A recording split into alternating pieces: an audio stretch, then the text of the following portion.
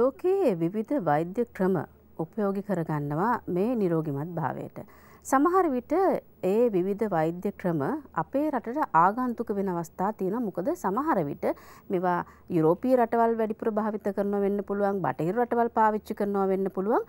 හැබැයි ආසියාතික රටවල් එහෙම නැත්නම් අපේ ශ්‍රී ලංකාව වගේ රටවල් වලට ආගන්තුක වෙන්න පුළුවන්. නමුත් දැන් වෛද්‍ය විද්‍යාවේ දියුණුවත් එක්ක මේ ක්‍රමවේදයන් පිළිබඳව හදාරන්නට ශ්‍රී ලාංකිකයිනුත් උත්සාහ දරලා තියෙනවා. ඉතින් ඒ විදිහට මේ ඔස්ටියෝපති වෛද්‍ය ක්‍රමය පිළිබඳව වසර ගණනාවක් පුරාම විදේශ රටක ඉගෙනගෙන ඒ වෛද්‍ය උපාධිය ඒ ඔස්ටියෝපති වෛද්‍ය ක්‍රමය හදාරලා අද වෙනකොට අපේ රටට සේවය ලබා දෙන වෛද්‍යවරයෙක් තමයි මහාචාර්ය සාගර කරුණාතිලක කියලා කියන්නේ. හැබැයි එතුමාගේ මේ වෛද්‍ය ක්‍රමය අපිට ටිකක් අලුත්. ඒ නිසාවෙන්ම අපි හිතුවා අපි මේ පිළිබඳව හඳුනාගත යුතුයි කියලා මේ ඔස්ටියෝපති වෛද්‍ය ක්‍රමය ගැන. සහ මේකෙන් මොකක්ද අපිට අපේ රෝගීන් වෙනුවෙන් කරන්නට හැකියාවක් තියෙන මොන රෝග තත්ත්වයන් වලටද ප්‍රතිකාර කරන්නේ මේ කරුණු කාරණා පිළිබඳව අද දවසේ අපි ජීවිතයට ඉඩක් වැඩසටහනින් සාකච්ඡා කරන්නට හේතුව ආරාධනා කළා මහාචාර්ය සාගර කරුණාතිලක මහතාට. ආයිබෝන් ඔබතුමාට. හොඳයි මහාචාර්යතුමනි මට කියන්න දැන් මේ ඔස්ටියෝපති වෛද්‍ය ක්‍රමය මොකක්ද මේ වෛද්‍ය ක්‍රමය? ඔය අත් වශයෙන්ම කියන හොඳ ප්‍රශ්නයක් ඔබතුමිය අහුවේ. ඒ ඔස්ටියෝපති කියන වෛද්‍ය විද්‍යාව 1870 ගණන් වල මේ ශල්‍ය වෛද්‍යවරයෙක් තමයි ලෝකෙට සොයාගෙන තියෙන්නේ. මොකද මේ ශල්‍ය වෛද්‍ය විද්‍යාවෙන් පස්සේ ඒ කියන්නේ අතුරු ආබාධ දැකලා තමයි එතුමා මේ ඔස්ටියෝපති කියන වෛද්‍ය විද්‍යාව ලෝකෙට හඳුන්වලා දීලා තින්නේ. දැන් එංගලන්තේ ඇමරිකාව වගේ රටවල වල ඉතාම ජනප්‍රිය මේ සාර්ථක වෛද්‍ය ක්‍රමයක් හැටියට හඳුන්වන්න පුළුවන් ඔස්ටියෝපති කියන්නේ. ඇයි අපේ රටට මේක ආගන්තුක වෙන්න හේතු කාරණා? අත් වශයෙන්ම කියනවා මම හිතන විදිහට තාම අපිට වෛද්‍යවරු බිහි වෙලා නැහැ මේ අපේ ලංකාවේ. ඉතින් මේ වෛද්‍ය විද්‍යාව අධ්‍යයනය කරන්න යන්න ඕනේ විශේෂයෙන්ම එංගලන්තෙන් නැත්නම් ඇමරිකාවට. ඉතින් බටහිර වෛද්‍ය විද්‍යාව ලංකාවේ හොඳටම ප්‍රතිවිරුද්ධ වෙලා තියෙන එක ගැන බොහොම සතුටුයි. ඉතින් මේක අලුත් වෛද්‍ය විද්‍යාවක් නිසා අපිට තාම ආගන්තුක අවස්ථාවක් තියෙනවා මේකට. ඔබ මේ තෝරා බේරා ගැනීම කොහොමද කරන්නේ? ඔබට හිතුනේ ඇයි මේ ක්‍රමවේදය හදාරන්න? අත් වශයෙන්ම කියනවා මට හිතුනේ මේ ක්‍රමවේදය හදාරන්න මම එංගලන්තයේ අවුරුදු 20 ගණනක් මට ඉන්න සිද්ධ වුණා. මේ ක්‍රමය ඉතාම සාර්ථක ක්‍රමයක්. මේකේ ක්‍රමයේදී ගොඩක් අවස්ථාවලදී කිසිම ඖෂධයක් භාවිත කරන්නේ නැහැ. ඒ වගේම අභ්‍යන්තර ශල්‍ය කර්මයක් කරන්නේත් නැහැ. ඒක නිසා අභ්‍යන්තර ශල්‍ය කර්මයක් කරනකොට බාහිරින් අපිට මේ ඉතාම සාර්ථක ප්‍රතිඵලයක් නෙලා ගන්න පුළුවන් ක්‍රමවේදයක් මේක තුල තියෙනවා. හොඳයි දැන් මේක මේ කොහොමද ලංකාවට හඳුන්වා දීම සිදු වෙන්නේ? මම කැමතියි අපි හැමෝම දන්නේ බටහිර වෛද්‍ය ක්‍රමය පිළිබඳව. එහෙම නැත්නම් ආයුර්වේද වෛද්‍ය ක්‍රමය. එතකොට මේක ලංකාවට කොයි විදිහටද හඳුන්වා දීම සිදු වෙන්නේ? අතවශ්‍යම කියනවා මේක ලංකාවට හඳුන්වා දෙන්නේ මේකත් බටහිර වෙදකමක්. මේක බටහිරින් ඇවිල්ලා තියෙන නිසා. ඉතින් ඒක නිසා මේක වෙනසකට තියෙන්නේ ඖෂධ ගල්වීමක් වෙන්නේ නැහැ. ඒ වගේම අභ්‍යන්තරයට ඖෂධ දෙන්නෙත් නැහැ. ඉතින් ඒක නිසා බාහිරින් කරන නිසා මේකත් මේ බටහිර වෛද්‍යවරුත් එක්ක එකතු වෙලා තමයි මේක අත් වශයෙන්ම කියනවා නම් කරන්නේ. ඉතින් අපි කිව්වොත් එහෙම උදාහරණයක් හැටියට අපේ අතක් මොන හරි අවස්ථාවකදී පැන්නොත් එහෙම අපිට ඒ අත ආපහු දාගන්න වෙනවා. ඒ වගේ තමයි මේකත් කොඳුවැට පෙළියේ යම් අවස්ථාවක ස්නායු තෙරපීමක් සිද්ධ වෙලා ඩිස් එකක් පැන්නොත් එහෙම ඒක මේ ආපහු නැවත යථා තත්ත්වයට පත් කිරීමේ ක්‍රමවේදයක් තමයි මේක තියෙන්නේ. බෙල්ලෙත් ඒ වගේ. ඒ ක්‍රමවේදය තමයි මේ අනුගමනය කරන්නේ. හොඳයි දැන් අද අපි කතා කරන මේ පැති කුදය කියන මේ තත්වය. මොකද්ද මේ තත්වය මහජනතුමනි? අත් වශයෙන්ම කියනවා නම් කියන්නත් කනගාටුයි ලංකාවේ බහුල වශයෙන් විශාල මේ පාසල් ශිෂ්‍ය ශිෂ්‍යාවන් මේකට ගොදුරු වෙලා තියෙනවා. ඉතින් ඒක නිසා මේ පැති කුදය කියලා කියන්නේ කොන්දේ නිකන් S හැඩයට නැත්නම් E හැඩයට කොන්ද වෙනස් වෙනවා. ඒකට මූලික හේතුවක් හැටියට මම දකිනවා මේ පාසල් ශිෂ්‍ය ශිෂ්‍යාවන් මේ අධ්‍යාපන කටයුතු කරනකොට එහෙම නැත්නම් ආධාරක පන්ති වලට ගිහිලා මේ අයට මේ බංකුවල තමයි වාඩි වෙලා ඉන්න සිද්ධ වෙලා තියෙන්නේ. මම හිතන්නේ පැය ගණන් අවුරුදු ගණන් ඉගෙන ගන්නවා. එතකොට ඒ අයගේ මේ කොන්ද වෙනස් වීමකට මේ භාජනය වෙලා තියෙනවා. ඉතින් ඒක මේ නිවැරදි කරන්න පුළුවන් නම් ඉතාම වැදගත්. එහෙම නැති වුණොත් එහෙම අපිට සෑහෙන ප්‍රශ්න වලට මුහුණ දෙන්න සිද්ධ වෙනවා. මොකද දැනටත් දහස් සංඛ්‍යාවක් මේ රෝගයෙන් පෙළෙන අය ඉන්නවා. අපිටත් කරන්න පුළුවන් විශාල ප්‍රමාණයකට අපි උදව් කරලා තියෙනවා. ඉතින් අපි මේක දැනුවත් වෙන එක තමයි ඉතාමත්ම වටින්නේ, ඉතාමත්ම වැදගත් වෙන්නේ. ඒ වගේම මම විශේෂයෙන් එල්ලීමක් කරනවා මේ ඒ පන්ති පවත්වන ගුරුවරුන්ගෙන් පුළුවන්කමක් තියෙනවා නම් මේ පාසල් ශිෂ්‍යයන්ට පුටුවක් දෙන්න කියලා. ඒ කට්ටියගේ අයිතිය වාඩි වෙලා ඉගෙන ගන්න තියෙන අවුරුදු ගාණක් මේක ඉගෙන ගන්න තියෙන නිසා එහෙම නැති වුණොත් එහෙම මේ පැති කුදේට ගොදුරු වෙලා විශේෂයෙන්ම මේ දුවලා මේකට මේ වෙලාව විශාල සංඛ්‍යාවක් අද ඉන්නවා. අම්මලාත් මේකෙන් මානසිකව වැටලා තියෙනවා. සමහර ශල්‍යකර්ම පවා කරන්න පිටරටවල වලට පවා යන අය ඉන්නවා විශාල මුදල් වේදම් කරලා. ඉතින් ඒක නිසා මේක අපි මේ ගැන කතා කළ යුතුයි. හොඳයි. අපි දැන් සාමාන්‍ය බටහිර වෛද්‍ය ක්‍රමයේදී අපි අහලා තියෙනවා සහ අපිට වෛද්‍යවරු පෙන්වලා දීලා තියෙනවා.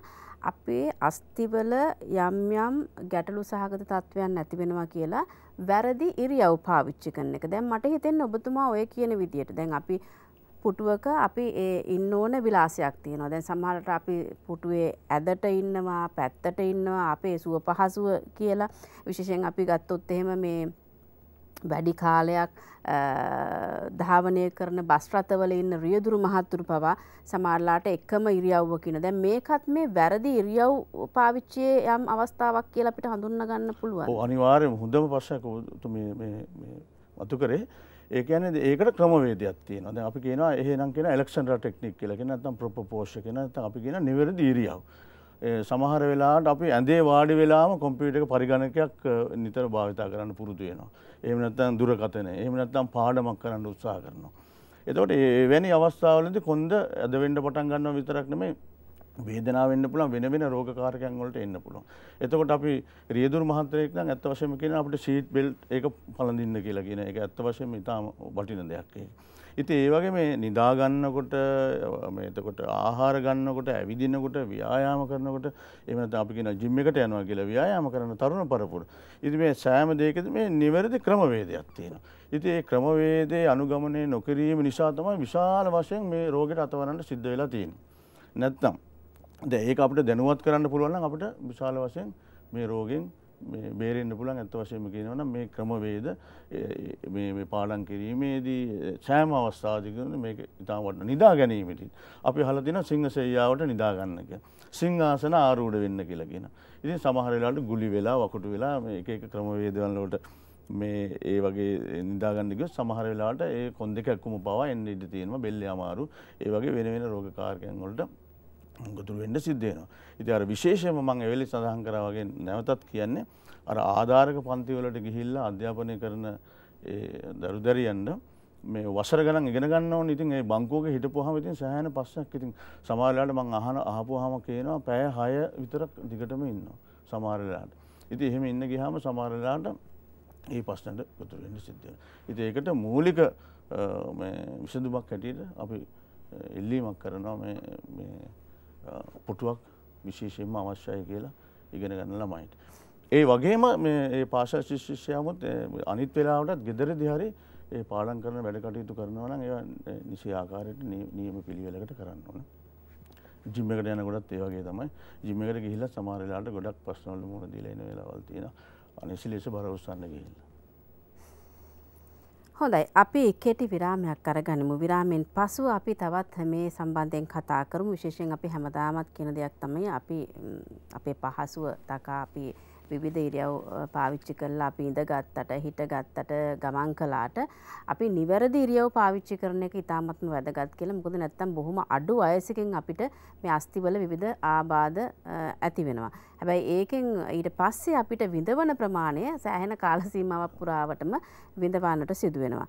ඉතින් විශේෂයෙන් මේ ඔස්ටියෝපති වෛද්‍ය ක්‍රමය උපයෝගී කරගෙන මේ තත්ත්වයන් වලට කොයි විදිහටද ප්‍රතිකාර සිදුවන්නේ කියන කාරණා පිළිබඳව අපි දවසේදී කතා කරනවා.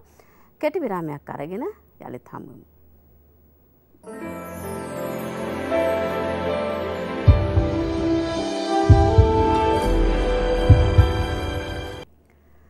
හොඳයි විරාමෙන් පසු අපි යලිත් සම්බන්ධ වන්නේ ජීවිතයට ඉඩක් දෙන්න. අද අපි කතා කරන්නේ මේ ඔස්ටියෝපති වෛද්‍ය ක්‍රමය සහ ඒ එක්කම මේ පැති කුදේ ඇතිවෙච්ච අවස්ථාවන් වලදී ඔස්ටියෝපති වෛද්‍ය ක්‍රමය මගින් කොයි විදිහටද පිළිසරණක් හොයන්නේ කියන කාරණාව පිළිබඳව මහාචාර්ය සාගර කරුණාතිලක මහතා සමගින් මම කැමති අපේ මහාචාර්යතුමාගෙන් මේ සම්බන්ධයෙන් තවදුරටත් කරුණු දැනගන්න කලින් අපේ ප්‍රේක්ෂකීන්ට මේ පැතිකුදය කොහොමද ඇති වෙන්නේ, මේකෙදි වැඩිපුර බලපෑම් සිද්ධ වෙන්නේ කොයි වගේ අයටද, මොන ක්ෂේත්‍රවල වැඩ කටයුතු කරන අයටද මේ තත්ත්වය වැඩිපුර ඇති වෙන්නේ, මේ කාරණා අපි රූපරාමු සහිතව නරඹමු. එතකොට අපේ මහාචාර්යතුමා වැඩි පැහැදිලි කිරීමක් ඔබට කරලා දෙයි කොයි විදිහටද මේ තත්ත්වය ඇති වෙන්නේ කියලා.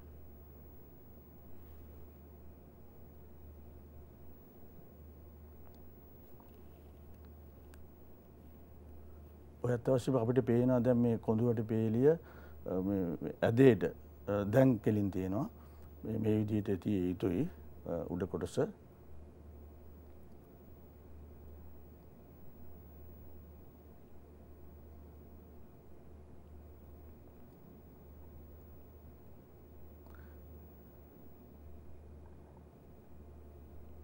දැන් මේ නියමාකාරයෙන් තමයි මේ කොඳුවට පෙළ තියෙන්නේ. ඔව් දැන් මේ නියමාකාරයෙන් මේ කොඳුවට පෙළි තියෙන්නේ. හොඳයි අපි ඊළඟට බලමු කොහොමද මේ පැති කුදය ඇති වෙන්නේ කියලා. ඒකත් අපිට මේ විදිහටම රූපරාම වලින් පැහැදිලි වෙයි. තව එතනදී අපිට පුළුවන් වෙයි කොහොමද මේ අවසානයේදී ඔස්ටියෝපති වෛද්‍ය ක්‍රමය පාවිච්චි කරන්න කියන කාරණාව පිළිබඳවත්. දැන් මේ විදිහට බොහොම ඍජුව අපේ කොඳුවට පෙළිය තියෙනවා. ඉතින් මේක තමයි අපි විනාශ කරගන්නේ. දැන් අපිට පේනවා දැන් වෙනස් වුණා. ඉතින් දෙත් වශයෙන්ම කියනවා නම් අර ඒ වගේ කොඳුවට පෙළිය පැත්තකට එතකොට උඩිස් වෙනස් වෙන්න පටන් ගන්නවා. සමහර වෙලාවට විශේෂයෙන්ම උකුල ප්‍රදේශයේ එක කකුලක් කොටයි අනිත් කකුල දිගයි. ඒ වගේ වෙනස් වෙන අවස්ථාවන් තියෙනවා. මේ සම්පූර්ණයෙන්ම කොඳුවට පෙළිය වෙනස් වුණාම. දැන් ක්‍රමක්‍රමයෙන් මේක ක්‍රමක්‍රමයෙන් දැන් වෙනස් වෙලා අපිට පේන උකුල් ප්‍රදේශෙත් දැන් වෙනස් වෙලා තියෙනවා. ඇදහියට ගිහිල්ලා තියෙනවා. සමහර වෙලාවට අන්න ඒ වගේ තැන්වල වේදනාව එන්න පටන් ගන්නවා. සමහර අයට ගොඩක් අවස්ථාවලදී කොන්දේ වේදනාව එන්න පටන් ගන්නවා. සමහර අයට බෙල්ලේ වේදනාව එන්න පටන් ගන්නවා. අත්වල හිරිය එන්න පටන් ගන්නවා. සමහර අවස්ථාවලදී කකුල් වල හිරිය එන්න පටන් ගන්නවා. හැබැයි ගොඩක් අවස්ථාවලදී මේ කොඳුවට පෙළිය වෙනස් වුණාම ස්කෝලියොසිස් කියන එහෙම නැත්නම් පැතිකුදේ කියන එකට ආපුවම වේදනාව වෙනවා ගොඩක් අඩුයි. ඒත් 120කට විතර වේදනාව දැනෙනවා. අනිත් අයට මේ ඇදේට ඇවිදින්න සිද්ධ වෙනවා ඊට පස්සේ. මේක දැන් වෙනස් වෙච්ච කොන්දක් මේ තියෙන්නේ. අර ඉස්සරලා තිබුණු විදිහට නෙමෙයි තියෙන්නේ අපිට පේනවා දැන්. මේ එක්ස්රේ ඡායාරූපයකින් කොහොමද පේන්නේ කියන්නේ. ඊට පස්සේ මේ ජැකට් එකක් එහෙම නැත්නම් මේ ආධාරක මේකක් පළඳිනවා සමහර වෙලාවට. ඒකෙම ගොඩක් සාර්ථකත්වයක් තියෙනවා. ඒකෙදි මේක ව්‍යාප්ත වීම අඩු කරගන්න පුළුවන්. හැබැයි ඒක නිවැරදිව හරියටම මේ සකස් කරගන්න. Tamanda ඕන විදිහට ගැලපෙන විදිහට හරි දක්ෂ කෙනෙක් ලව්වා ඒක කරගන්න ඕන. ඊට පස්සේ මේ ඔස්ටියෝපති ක්‍රමයේදී ඒක වෙනස් කරලා නැවත යථා තත්ත්වයට. හොඳයි මෙහිදී මම හිතන්නේ අපි විශේෂයෙන් කතා කරන්නට ඕනේ මේකේ ප්‍රතිකාර ක්‍රමවේදයන් තියෙන ඔස්ටියෝපති වෛද්‍ය ක්‍රමයේදී. එකම දේ මේක ඇඟට අපිට බෙහෙතක් ලබා ගන්න අවශ්‍ය නැහැ. ඒක තමයි මම හිතන්නේ මේ ක්‍රමවේදය පිළිබඳව මිනිසුන්ගේ අපේ ජනතාවගේ වැඩි නැඹුරුවක් ඇති වෙනටත් හේතු වෙලා තියෙන්නේ. දැන් මේ අපි දැකපු තත්වය කොයි විදිහටද ඔස්ටියෝපති වෛද්‍ය ක්‍රමය මගින් අපි මේ ගැටලුවට උත්තර හොයන්නේ? අත වශයෙන්ම කියනවා දැන් ඒ ඔස්ටියෝපති වලින් මේ කොන්දේ අදට තියෙන අය විශාල සංඛ්‍යාවක් ඉන්නවා. ඒකෙදි මේ ඩබල් කොලියොසිස් කියලා කියන දෙපැත්තටම බලපාන අවස්ථාවක් තියෙනවා. මේ වම් පැත්තට දකුණු පැත්තට දෙපැත්තටම. තව දරුණු අවස්ථාවක් තියෙනවා. ඒක මේ ආරම්භකයේ ඉඳලා බොහොම වේගින් පැතිරීගෙන යන පැතිකුද. ඒක ඉක්මනටම කොන්ද ඇද වෙලා කකුල් ඇද වෙලා ගිහිල්ලා ටිකක් පොඩි විකෘති තත්යකට පත් වෙන තත්වයක් තියෙනවා. නිකන් පැත්තකටම යන තත්වයක්. ඉතින් එහෙම අවස්ථාවක් තියෙනවා. සමහර දෙන ආරම්භක අවස්ථාවක් ඒක බලා ගන්න පුළුවන්. කොන්ද මේ අපි අම්මට හරි තාත්තට හරි දෙමව්පියන්ට බලන්න පුළුවන් නැමුණට පස්සේ කොඳුවට පෙළිය යම් කිසි වෙනසක් තියෙනවා කියලා. සමහර වෙලාවට මේ පාසල් ශිෂ්‍ය ශිෂ්‍යාම ඒ අයම මේක හොයාගෙන දෙමව්පියන්ට කියපු අවස්ථාවක් තියෙනවා කියලා කන්නාඩියෙන් දැකලා හරි මේම අවස්ථාවක් තියෙනවා කියලා ආරම්භයේදී. එතනදී වේදනාවක් වගේ ඇති වෙන්නත් පුළුවන්ද? කලාතුරකින් වේදනාවක් ඇති වෙන්නේ. වේදනාව තියෙන අයත් ඉන්නේ අත් වශයෙන්ම කියනවා නම් වේදනාවක් දැනෙන්නේ නැහැ. ඉතින් ඒක නිසා මේකට හොයාගන්න ක්‍රමයක් නැහැ. ඉතින් මේ මං හිතන විදිහට අර අධික වැඩ කටයුතුත් එක්ක යෙදিলা තියෙන නිසා අම්මලාට තාත්තලාටත් මේක ගැන හොයන්න බලන්න වෙලාවක් නැති වෙන අවස්ථාවක් තියෙන්න පුළුවන්. ඒ වෙනකොට රෝගේ සෑහෙන දුරට පැතිරිලා තියෙන්න පුළුවන්. නමුත් ආරම්භක අවස්ථාවේදීම අපි මේක දැනගත්තොත් අපිට ඉක්මනටම මේකට අර ඉරියව් වෙනස් කරගෙන ඒ ටික හදාගන්න පුළුවන්. එහෙම නැතුණොත් සමහර වෙලාවට අර වේගයෙන් පැතිරෙන එකක් ආවොත් එහෙම මේ ඔස්ටියෝපති කියන වෛද්‍ය විද්‍යාවෙමුත් මේකට සම්පූර්ණ ප්‍රතිකාර කරන්න බෑ. ඒ සමහර වෙලාවට 10%ක් විතර තමයි ප්‍රතිකාර කරන්න පුළුවන් වෙන්නේ. සමහර වෙලාවට ඒ ව්‍යාප්ත වෙන එක එතෙන් එහාට ව්‍යාප්ත වෙන එක නතර කරන්න පුළුවන්. නමුත් කියන්නේ පාලනය කර ගැනීමක් කරන්න පුළුවන්. නමුත් අර ආරම්භක අවස්ථාවේදී මැදි අවස්ථාවේදී ආපුවම ඒකෙන් මේ විශාල වශයෙන් සුව කරන්න පුළුවන්. හැබැයි ඒත් 100%ක්ම සුව කරන්න බෑ. ඒක 50%කින් 75%කින් 80%ක් ඒ වගේ ඒ ක්‍රමවේද තියෙනවා. ඒ වගේම ඒ අයට ගෙදර ගිහිලා විශේෂයෙන්ම දෙමෝපියන්ටත් මේ ප්‍රතිකාර ක්‍රමය කියලා දෙනවා කරන්න ගිහිල්ලා. ඊට පස්සේ ආහාර රටාවන් පිළිබඳවත් අපි හඳුන්වා දෙනවා මේ පෝෂජනක දේශීය ආහාර ගන්න ක්‍රම වේද. ඉතින් ඒක නිසා මේ ඒ අවස්ථාවන් ගණනාවක් මේකට තියෙනවා. ඉතින් විශේෂ අවධානය මේ දෙමෝපියන්ගේ යොමු කරන්න ඕනේ. මම හිතනවා සෑම අම්මා කෙනෙක්ම තාත්තා කෙනෙක්ම මේ ගැන අවධානය යොමු කරලා නිකමට හරි තමන්ගේ දරුවෝ ගැන ඒ වගේ බලන්න පුළුවන් නම් ඒක වටිනවා. ඒක හරි හොඳයි. ඒක පොඩි වෙනසක් හරි තියෙනවා නම් ඒ සම්බන්ධව අපිට ඉක්මනටම ඒකට පිළියම් හදා ගන්න පුළුවන්. අර ඈතට යන්න ඉස්සර වෙලා. එහෙම ගියාට පස්සේ සමහර ඒවා තියෙන ඒ වගේ 75%ක්වත් මේ ව්‍යාප්ත වෙලා තියෙන ඒවා කරගන්න බැරි වුණොත් එහෙම සමහර වෙලාවට ජීවිත කාලෙම යාට ඒ විදිහේ දේවල් වලට මුහුණ දෙන්න සිද්ධ වෙනවා. හොඳයි. දැන් ඔබ මේ වෙනකොට ස්වේච්ඡා සේවාවන් කිහිපයකුත් පවත්වාගෙන යනවා. මම කැමතියි පොඩ්ඩක් ඒ පිළිබඳව තොරතුරු දැනගන්න. ඔව් අත වශයෙන්ම කියනවා නම් අපි මේ කොඳුවට පේලිය ආශ්‍රිත රෝග මේ ගණනාවකට ප්‍රතිකාර කරන විශේෂයෙන්ම කොන්දේ අමාරු එහෙම නැත්නම් ශාක්ටිකා කියලා කියන එහෙම කොන්දේ හිරිය මේ කශේරුකා වෙනස් වීමෙන් ස්නායු තෙරපීම වැනි රෝගවලට විශේෂයෙන්ම ඉෂේ ආබාධ ඒ වගේ මේ අස්ථි සම්බන්ධ ඒ මේ ශලකර්ම වලට භාජනය වෙන්න ඉන්න විශාල සංඛ්‍යාවකට අපිට ප්‍රතිකාර කරන්න පුළුවන්. විශේෂයෙන්ම අපි පූජක පක්ෂය. ඒ කියන්නේ ඒ කට්ටිය ආධ්‍යාත්මික වශයෙන් රටට සේවාවක් විශාල සේවාවක් කරනවා. ඒක නිසා ඒ ඇගීමක් හැටියට අපි ඒ සියලුම පූජක පක්ෂයට අපි ස්වේච්ඡා සේවාවක් සූදානම් කරලා තියෙනවා. දැනටත් විශාල සංඛ්‍යාවකට අපි ප්‍රතිකාර කරමින් පවතිනවා. ඒ වගේම විශේෂයෙන් අපි රණවිරුවත් මතක් කරන්න ඕනේ. සියලුම රණවිරුවන්ට අපි ඒ අවස්ථාව දීලා තිනවා. ඒ අයට පුළුවන් ඇවිල්ලා. ඒ වගේම ආබාධික ළමයිට අසරණ වෙච්ච අයට ප්‍රතිකාර ලබා ගන්න පුළුවන්. මම කෙටියෙන් අවසානයේ මම ඔබෙන් දැනගන්න කැමතියි මේ ඔස්ටියෝ හීලින් ප්‍රතිකාර ක්‍රමවේදය කියලා හඳුන්වන්නේ මොන තත්ත්වයක්ද? ඔව් අත වශයෙන්ම කියනවා නම් ඒ ඔස්ටියෝපති කියන වෛද්‍ය විද්‍යාවයි තව තියෙන වෛද්‍ය විද්‍යාව කයිරෝප්‍රැක්ටිස් කියලා කියන්නේ. ඒකත් සුසුම්නාව ආශ්‍රිත මේ ප්‍රතිකාර කරන ක්‍රමවේදයක්. ඒකත් බටහිර ලෝකයේ එංගලන්තේ ඇමරිකාව වගේ රටවල් වල තියෙන. ඉතින් මට මේ දෙකම අධ්‍යයනය කරන්න අවස්ථාව ලැබිච්ච නිසා මම මේ දෙක සංකලනයක් කරලා හීලින් ප්‍රති කියලා නව වෛද්‍ය විද්‍යාවක් හඳුන්වලා දීලා තියෙනවා.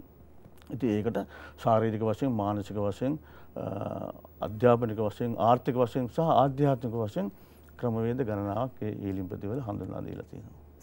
හොඳයි අපි අලුත් වෙනස් ඉසව්වකට අද දවසේදී අවතීර්ණ වුණේ ජීවිත ඉඩක් වැඩසටහනෙන්. අද මේ ඔස්ටියෝපති වෛද්‍ය ක්‍රමය පිළිබඳවයි අපි කතා කළේ. එතනදී මේ පැතිකුදේ කියන තත්වයට කොයි ආකාරයටද ඔස්ටියෝපති වෛද්‍ය ක්‍රමය පාවිච්චි කරන්නේ? ඒකෙන් කොහොමද සුවතාවයක් ලබා ගන්න කියන කාරණා පිළිබඳවයි අපි කතා කළේ මහාචාර්ය සාගර කරුණාතිලක මහතා සමගින්. ඔබතුමාට බොහොම ස්තුතියි අපේ වැඩසටහනට අද දවසේ පැමිණියට. මේ නාලිකාවට ස්තුතිවන්ත වෙනවා. මේ අවස්ථාව ලබා දීම පිළිබඳව විශේෂයෙන්ම මේ පැතිකුදේ සම්බන්ධව දෙමව්පියන් දැනුවත් කිරීම පිළිබඳව ඉතාමත්ම වටිනා වැඩසටහනක් හැටියට මම දකිනවා. හොඳයි. අද දවසේ අපි එතුමාට සමුදෙන ගමන්ම ජීවිතයට ඉඩක් වැඩසටහනින් සමගෙන යනවා. සුබ දවසක්.